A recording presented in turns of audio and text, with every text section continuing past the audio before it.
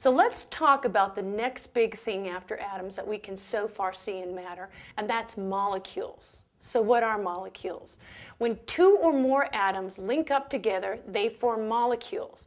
Again, simply put, H2O, 2 parts oxygen, 2 parts hydrogen, 1 part oxygen. How millions of those types of atoms form water. But let's take something ordinary, like salt, for instance. All you need to do is take 1 part sodium and 1 part chloride, and you come up with NaCl, and that's common table salt. Let's take another one. Let's take sugar. If you have 6 parts carbon, 12 parts hydrogen, and 6 parts oxygen, that's how you make sugar.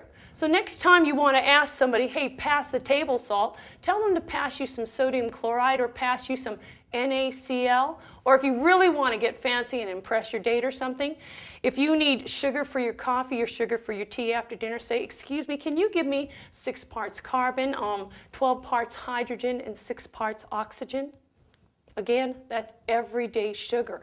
So remember, anything and everything, living or non-living, has a combination that's from the periodic table, that comes from matter, that comes from taking out the smallest piece, making a little atom, then combining these atoms, linking them together to form millions and millions of molecules.